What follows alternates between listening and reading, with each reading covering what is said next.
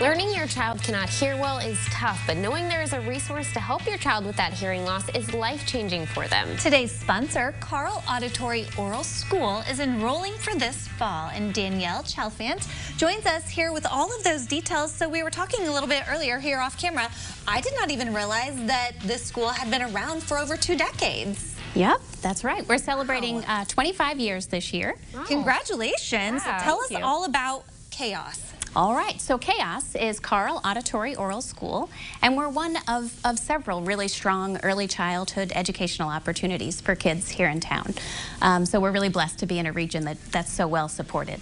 So what we do is we support children who are deaf and hard of hearing in using hearing technology to develop listening and spoken language skills, academics, social interactions. The goal is that the kids will learn the skills they need and then be able to transition back into the neighborhood schools and learn alongside typically hearing peers. Wow, what a great goal and trajectory. Right? Yeah. So can students or kids with maybe they're developing typically, can they also go to CAOS? Absolutely, yeah. And so they're actually a great benefit for the kids who are deaf and hard of hearing as well.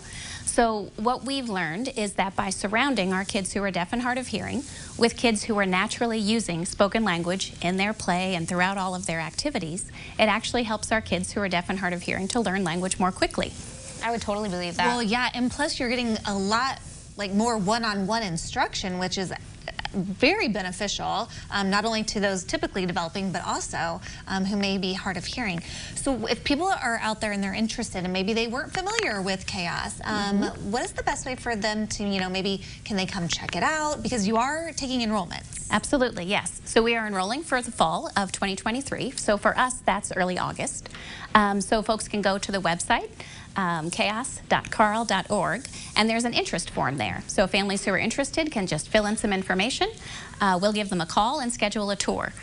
In addition to a tour, we also have the children participate in speech and developmental screenings so that we can make sure that CAOS is a good fit for them.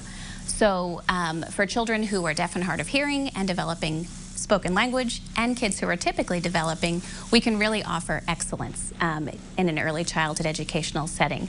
But for kids who have other challenges, since we know that all kids deserve access to excellence, not just deaf and hard of hearing kids, not just typically developing kids.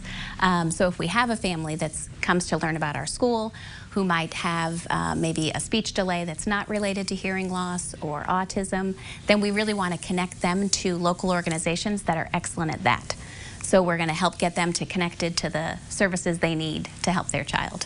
What does a day look like for a student there at CAOS? That's a great question. So we serve kids from age 3 to 9 at the school, and we have before care and after care. So that means that kids can come as early as 7 in the morning, stay as late as 5:30 in the evening, depending upon their parents' work schedule. The kids for before care and after care, it's a mixed age group, so they have exposure to different play levels, different social interaction styles. But for the school part, that 9 to 3, they're in a small group, so 5 or 6 kids, 2 teachers. They're grouped by their age and their developmental skills, their learning styles. And throughout the day, we do what you do in a typical early childhood classroom. So there's lots of music, and there's arts and crafts, and there's centers time and gross motor time. But infused in everything is lots and lots of practice using listening and spoken language targets to help these kids get caught up to their peers so they can transition out. So then how do they transition out? Is it a certain age they transition out, or could it be like any age in that group? Right. It kind of depends on when they're ready. Every child is on their own trajectory. We've had universal newborn hearing screening here in Illinois since 2007. So very often we're finding out that a child is deaf or hard of hearing at birth or soon after. Early intervention starts, and some kids are ready to transition back into the neighborhood schools early at age 3 or 4. Wow. Others get a later start. So they might be with us until 2nd or 3rd grade. Okay. Well, amazing work you guys are doing, that's for sure. Thank you. They do offer a multi-child discount, so if it is something maybe that you have 2 children that maybe could benefit from CAOS. Of course, we'll have all of this information. There's a look at their Facebook page and website. We'll have that linked up at ciLiving.tv, but we do thank Carle Auditory Oral School for sponsoring our segment today.